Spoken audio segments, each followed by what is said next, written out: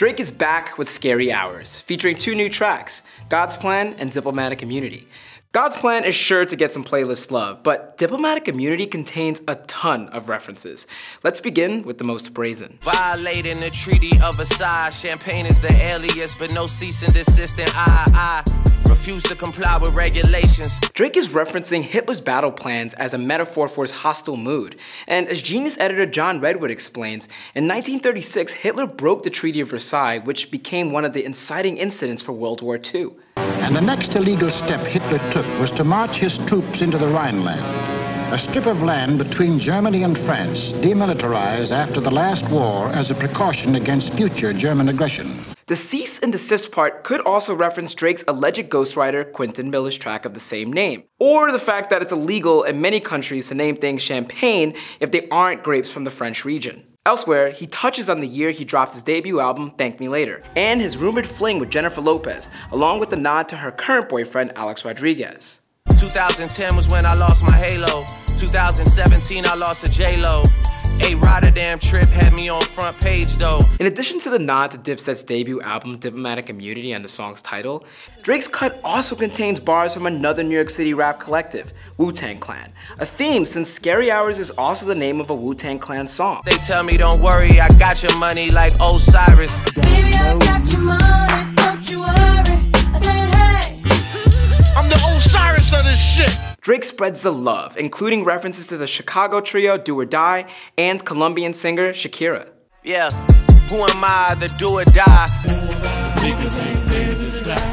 Whenever, wherever, OVO will always be together like Shakira. Whenever, wherever, we're meant to be together. And it wouldn't be a proper Drake confessional without a mention of Rihanna, especially by her government name. Catering is from Giorgio Bardi, Robin's favorite. TDE's SZA gets some Born Name love too. I just pulled up on Solana's show, the girls are natural. This next bar could be addressing the rumors that swirled around Drake in 2017, after two women claimed to be pregnant by the rapper. I got the sauce and now shorties keep claiming Prego. Choose taste.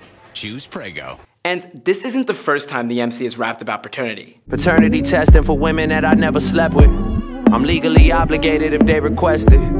Drake also appears to target Complex's everyday struggle. Shit is complex like short niggas round tall ladies.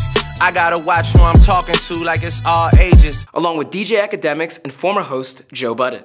I've seen budding careers turn to sit around and talk about other careers, judging their peers. Knowledge from niggas who did not contribute to none of this here. But Drake reminds listeners that he's a hip-hop heavyweight by mentioning the 13 Billboard trophies he won in 2017.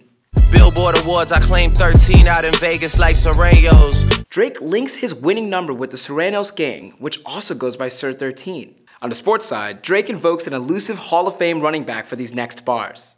Like Sanders on the Detroit Lions, get a run around and I'll bury you where they won't find you. Drake also borrows a classic line from Disney's Snow White and the Seven Dwarfs. I'll be in better company with my own reflection, mirror, mirror, on the ceiling of my suite.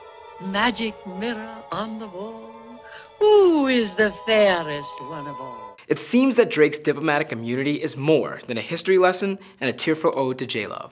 I'm Jacques Morel with Genius News, bringing you the meaning and the knowledge behind the music. Peace. Diplomatic immunity, fuck 'em.